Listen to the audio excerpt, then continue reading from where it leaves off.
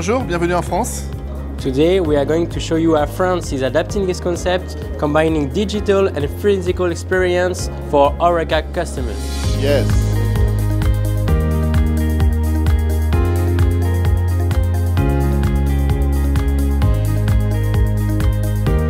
What we bring today with us in Düsseldorf can be summed up by the word phygital.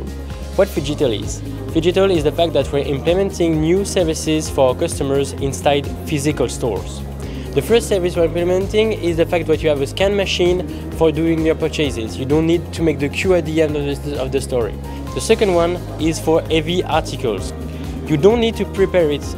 You just order it at the entry. We're preparing it while you are doing your shopping, and at the end you just have it inside your car thanks to a Metro collaborator.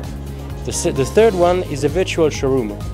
Of course, it's a smaller store, so you don't have the whole assortment of Metro inside the store, but you can order it inside the store with this big screen.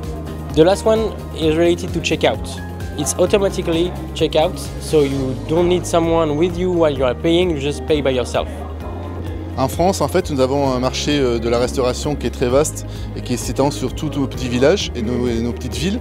Et nous avons eu besoin, pour nous rapprocher de nos clients, d'ouvrir des entrepôts de plus petite taille, mais qui mixaient à la fois le physique avec les entrepôts et le digital avec des extensions de gamme qui permettent à nos clients d'avoir accès à l'ensemble de l'assortiment de Métro France.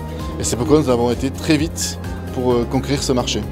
Les premières remontées après l'ouverture de l'entrepôt d'Alès il y a 2 mois sont très positives, les résultats suivent également et nous envisageons d'en ouvrir un la semaine prochaine, un autre à la fin du mois de septembre et nous ambitionnons avec Métro France d'en ouvrir une vingtaine dans les 3 prochaines années.